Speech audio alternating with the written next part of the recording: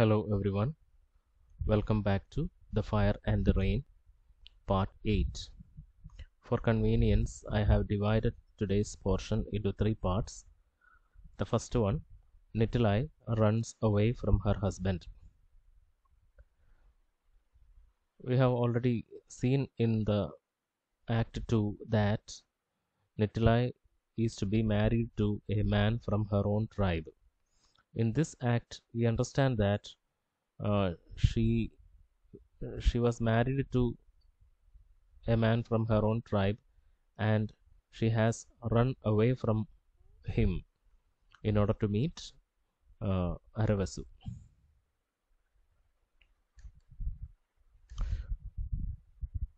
The Act 3 opens.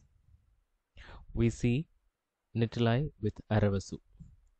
She says she has run away from her husband. She had been living with her husband, adjusting with her new life. However, she was heartbroken when she heard how Aravasu was accused of the murder of his father and was beaten up. Thus, she ran away from her husband to find him. So that was the first part of it. Then Paravasu's betrayal. We have seen that in the last act that Paravasu accused the murder of his father on Aravasu.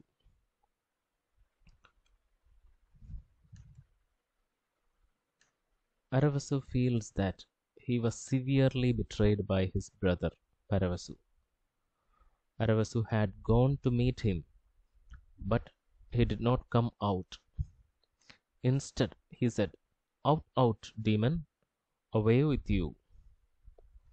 Aravasu wanted to take revenge on him for the wrongs he has done to him. Meanwhile, Nikolai feels that she has disgraced her husband. Her husband and his tribe will come in search of her at any moment. Nikolai wished to live the rest of her life with Aravasu, if not as a wife, as a sister to him. He is free to marry any girl he likes, but Aravasu says that it is only Nikolai that he loves.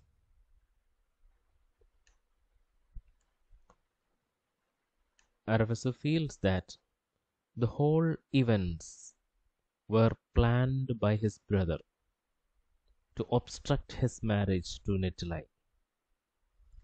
Aravasu was ready to give up. Aravasu was ready to give up his caste for marrying her. So Paravasu conspired to, secretly planned to block his marriage. That is how Aravasu feels. The death of Yavakri and the murder of Raipia were part of his plan. Paravasu, his wife, Vishakha, and many others helped him in this plan. However, Nikolai doesn't believe him. She asks him to discard the plans of revenge. The whole family is being consumed by revenge. Yavakri avenged his father's humiliation by seducing Vishakha.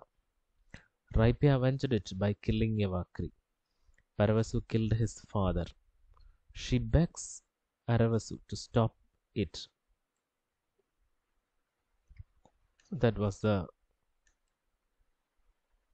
second part. And now the actor manager appears. Actor manager is actually Sutradhara of a drama. Sutradhara is a particular character in ancient dramas.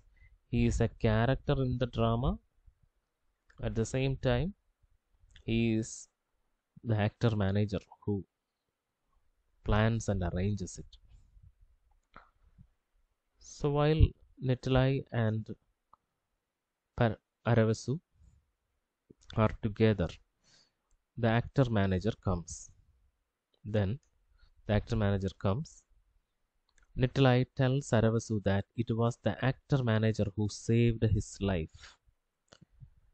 Aravasu was lying in the cemetery, his body burning with fever. Actor manager replies that he only found him. It was Nitilai who nursed him back to life. The actor manager admires Nitilai's selfless devotion and love for Aravasu. Aravasu promises never to hurt her. Just then, Nitilai's brother and husband enter the scene. Nitilai freezes and flies from there in panic, in fear. But they have not seen her. The actor manager came to the cemetery to bury an old man in their group. It was thus he saw Aravasu lying there half dead. Aravasu asks why they bury their dead instead of cremating. Cremating means burning in fire. Actor manager replies that they are actors, they belong to the family of actors. The job acting was entrusted to them by their ancestors. It was Earth who gave life to them. When they die, when the actors die, they hand over their job to their children and hand over the body back to Earth. So that is the answer the actor manager gives to Aravasu when Aravasu asks why their community is burying the body instead of cremating. The actor manager is planning to perform the play The Triumph of Lord Indra on the day of the fire sacrifice. Fire sacrifice is to be held on the last day of the yajna. It is a play about the struggle between Lord Indra and Vritra. But actor manager is running short of actors. So Aravasu performs dance in front of actor manager. And seeing the dance,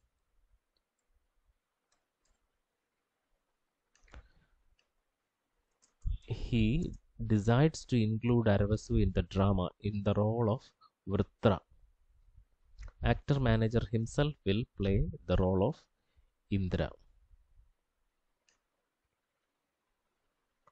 Meanwhile, Nitilai is very much frightened of whether she will be found out by her brother and husband. However, the jungle is like home to her. She is confident that she will be able to escape from them. Finally, the permission to perform the drama is granted. The audience, including Paravasu and the king, occupy their places to watch the performance. So, Act 3 ends here. So, dear students, now hope you have understood the structure of the drama. The flashback, which started in the beginning of Act 1, ends here. At the end of the prologue, the play within the play was about to begin. Now, after Act 3, the flashback ends and the play within the play is presented as the epilogue, the end. So you can see the structure of the play like this.